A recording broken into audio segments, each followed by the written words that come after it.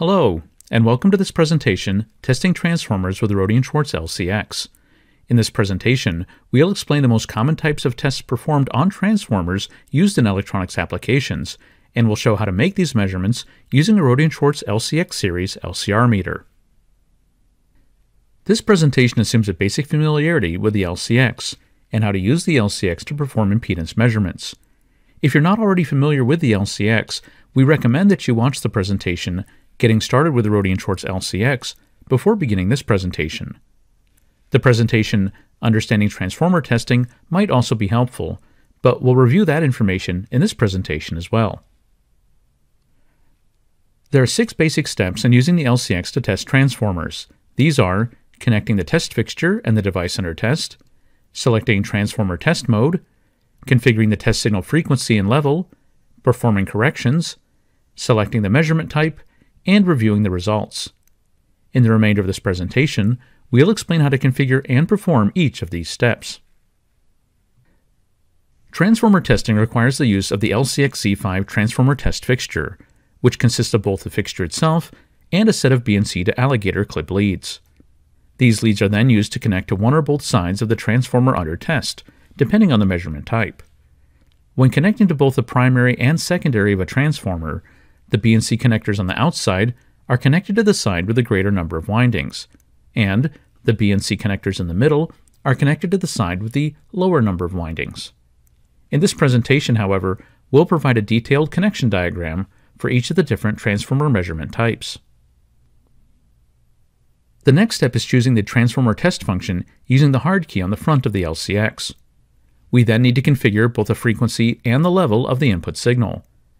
These values can be entered in the main GUI of the LCX. If necessary, range can also be used to set the expected measurement range, although in most cases this can be safely left in the auto mode. As we go through the tests in the remainder of this presentation, we'll assume that frequency, level, and range have already been configured appropriately for the transformer under test. Before making measurements, it's a good idea to perform both open and short corrections in order to reduce the influence of the measurement fixture. When performing corrections, the leads with the red clips should be connected to the outer BNC connectors, and the leads with the black clips should be connected to the inner BNC connectors as shown here. To start corrections, press the Comp hard key and then choose the correction type. Note that in a short correction, the red clips are shorted together and the black clips are shorted together, whereas in an open correction, the red clips are open and only the black clips are shorted. Now that we've gone over corrections, next we'll show how to use the LCX to make 5 common transformer measurements, namely turns ratio, mutual inductance, phase angle, primary and/or secondary inductance, and leakage inductance. Note that the first 3 of these measurements require simultaneous connections to both transformer windings, whereas for the last 2, measurements are made only on one winding at a time. Turns ratio is the most fundamental transformer measurement because it defines the voltage transformation ratio. The voltage transformation in a transformer is proportional to the number of turns on the primary winding, NP, to the number of turns on the secondary winding, NS. In other words, the turns ratio, N, is simply NP over NS. For example, a transformer with a turns ratio of 10 has 10 times as many windings on the primary as on the secondary. This transformer would therefore step down a 120 volt AC input on the primary to a 12 volt AC output on the secondary. As mentioned earlier, turns ratio requires simultaneous connections to both windings. The outer common and N connectors are attached to the side with the higher number of windings, and the inner connectors are attached to the side with the lower number of windings. After selecting the parameter pair N, theta, and D, the LCX will automatically measure and display the turns ratio N. Here, the measured turns ratio is approximately 4.56. Mutual inductance, commonly abbreviated M, is the basis of transformer operation and refers to the fact that current flowing in one winding creates a magnetic field or flux that then induces a voltage in the other winding.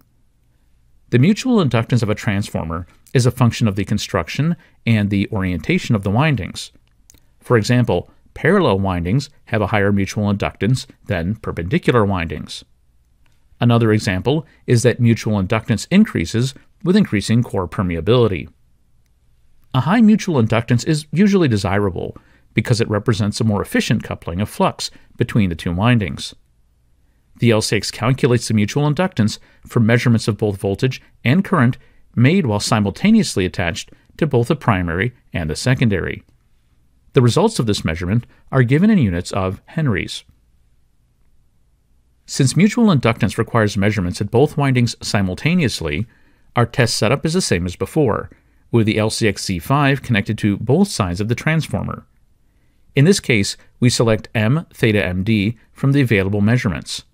The LCX generates the appropriate test signals and computes the mutual inductance, here approximately 571 millihenries, using the measured values of voltage and current. Phase angle is related to the fact that transformers have polarity, in the sense that the input and output voltage will have the same sign at the same time on leads that have the same polarity. In some cases, transformers will have markings in the form of dots, etc., to show which leads have the same polarity. In an ideal case, there would be zero phase shift or zero phase angle between signals with the same polarity. In real transformers, however, there's usually a phase angle on the order of at least a few degrees. Note, however, that this phase angle may vary with frequency, sometimes substantially. We measure phase angle by simultaneously connecting to both the primary and secondary windings. One final note: if you measure a phase angle of approximately plus or minus 180 degrees, this is usually a polarity mismatch between the primary and secondary, in which case it's a good idea to check the connections between the fixture and the transformer. Like the two previous measurements, measuring phase shift also requires attachments to both windings simultaneously. After connecting, choose a measurement type that includes the theta parameter. Note that the small d means the phase angle is shown in degrees. In most cases, phase angle will be on the order of single-digit degrees. And, as mentioned a moment ago, if you get a result close to plus or minus 180 degrees, this usually means that the leads have been attached backwards on one of the windings. Another common transformer measurement is determining the individual inductance of the primary and/or secondary winding. The inductance of each winding can easily be measured separately. For primary inductance, we connect to the primary and measure with the secondary open, and for secondary inductance, we measure at the secondary with the primary open. It should be noted that measurements of primary or secondary inductance unavoidably include something called leakage inductance, an important topic which we'll cover in detail later in this presentation. The inductance of a single transformer coil can be measured by the LCX in the same way as a traditional single inductor.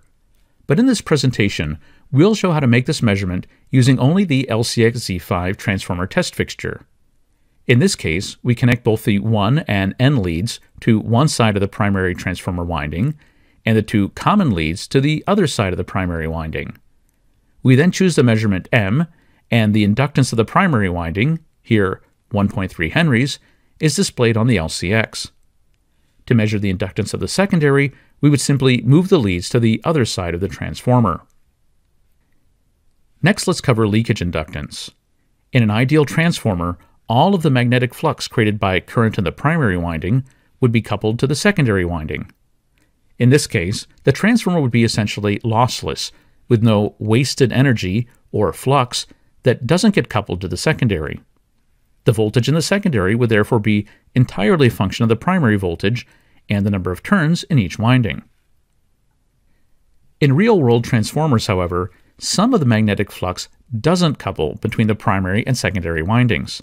This non-coupled inductance is sometimes represented as an additional inductor in series, but keep in mind this is not an actual physical component. This additional inductance is called the leakage inductance because it represents the part of the flux that leaks out of the transformer and is not coupled between the windings. Leakage inductance is an important consideration in many applications, such as in the design of power supplies, lighting ballasts, audio transformers, etc. In many cases, the goal is to minimize leakage inductance through careful construction of the cores and windings, but there are some cases where it's useful to have a leakage inductance with a certain range of values. We mentioned earlier that when we measure the primary inductance, this, unavoidably, also includes the leakage inductance. Remember that this leakage inductance is not a separate physical inductor that we could somehow connect to and measure separately. So how do we measure leakage inductance? If we short the secondary winding, this causes zero voltage drop across the secondary. Due to the nature of transformers, 0 volts across the secondary also causes 0 volts across the primary. This means that we can measure leakage inductance by shorting the secondary and then measuring inductance on the primary. Since shorting the secondary winding causes both LP and LS to be 0, the inductance measured on the primary side is now only the leakage inductance. Now let's measure the leakage inductance of our transformer. The connections are the same as for measuring primary inductance, but in this case, we need to short the secondary winding as just discussed. We then select M as the measurement type, and here we have a leakage inductance of 43.6 millihenries.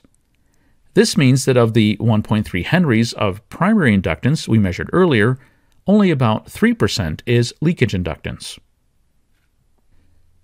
Let's end with a brief summary. In addition to standard L, C, and R measurements, the Rohde and Schwarz LCX can also be used to make a variety of transformer measurements over a wide range of frequencies and voltage levels. Connections to the transformer are made using the LCX Z5 transformer test fixture. The most important transformer measurements that we covered in this presentation were turns ratio, mutual inductance, phase angle, primary and/or secondary inductance, and leakage inductance. Note that in addition to these measurements, the LCX also supports other transformer-related measurements, so please see the documentation for more details on these additional measurement types.